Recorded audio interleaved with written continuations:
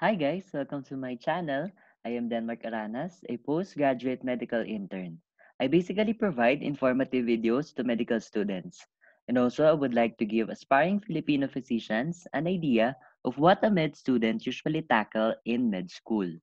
If you find these videos helpful, please don't forget to hit the like button and subscribe to my channel and click the notification bell to be updated for my new videos that I'll be uploading every week.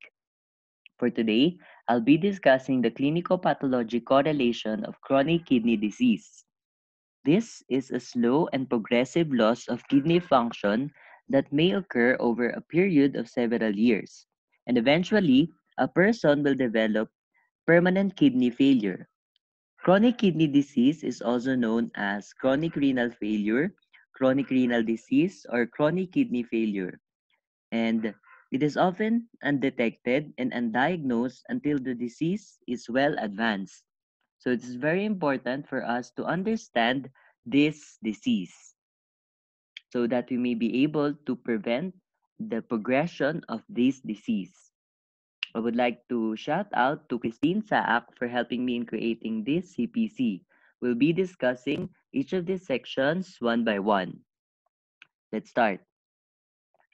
The risk factors for chronic kidney disease would be an advanced age and chronic NSAID use, chronic alcoholism, and chronic smoking.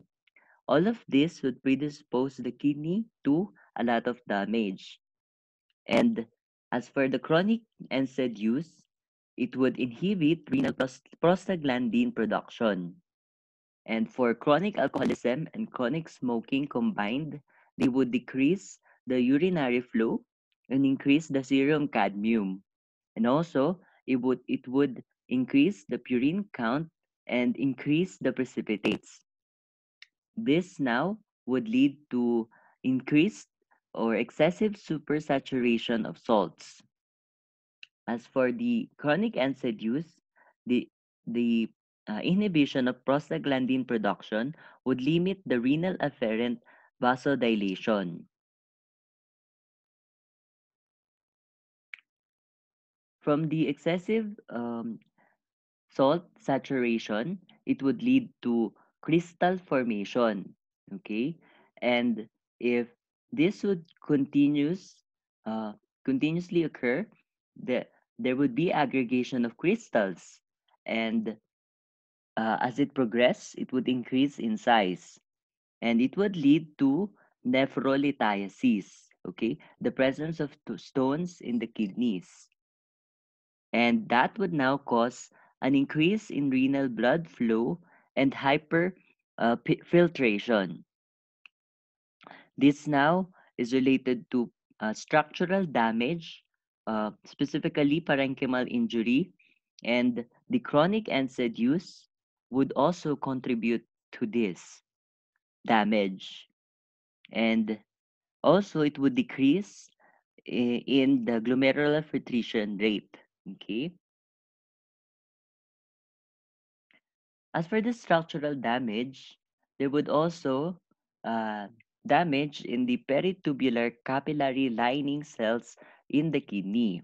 Thus, there would be a decreased production of erythropoietin, and that would lead to decreased stimulation of the bone marrow.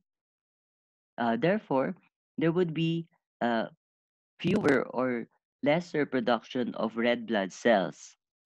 That now would lead to anemia, and this would be manifested as sallow skin, pale palpebral conjunctiva, pale nail beds, and palms. As for the decrease in glomerular filtration rate, that would increase the serum urea and the creatinine, and it could lead to uremic syndrome. And this would be manifested by the patient as body weakness, anorexia, ectomorph body type, and scaphoid abdomen.